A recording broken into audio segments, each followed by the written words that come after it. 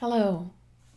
So in a meeting with Western students, the Dalai Lama once expressed dismay at the amount of feelings of unworthiness, aversion, and even self-hatred expressed to him by Western students.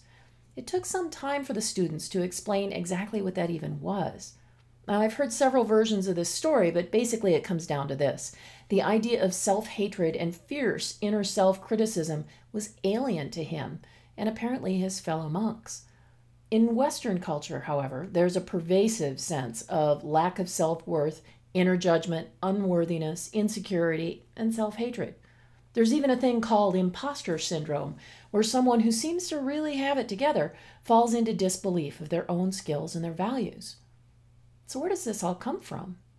Well, our marketing and media get blamed a lot. The constant holding up of unattainable ideals could give anyone a complex, but we really can't lay the blame there. Because after all, they wouldn't use it if we didn't buy into it. We have been constantly bombarded by judgment since the day we were born. Did we walk soon enough, talk soon enough, excel at school, make our teachers, our friends, our parents, our neighbors happy?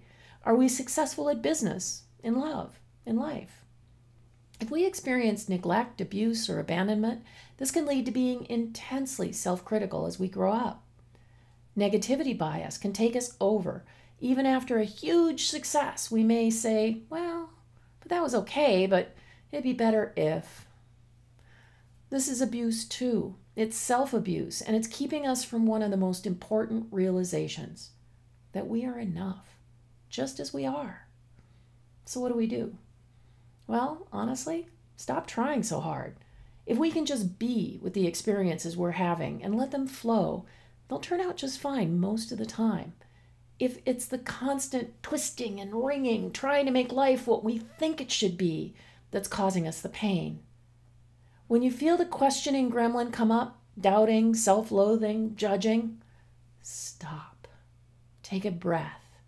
Ask yourself, what am I believing right now? What's looking for attention right now? Often you'll find that fear is at the core of it.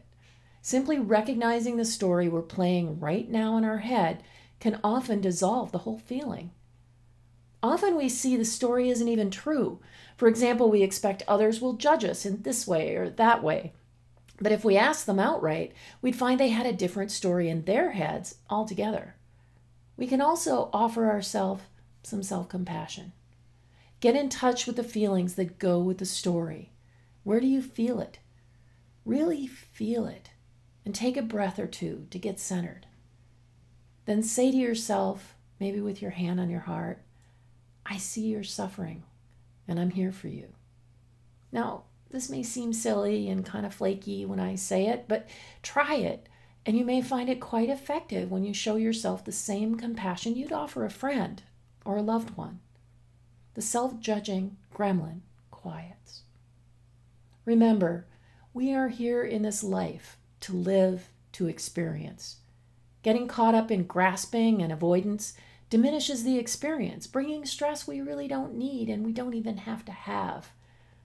Marcus Aurelius said, I think I said that wrong, Marcus Aurelius said, if you're distressed by anything external, the pain is not due to the thing itself, but to your estimate of it. And this you have the power to revoke at any moment. I invite you to let more go and know that you are indeed enough, just as you are. Thank you.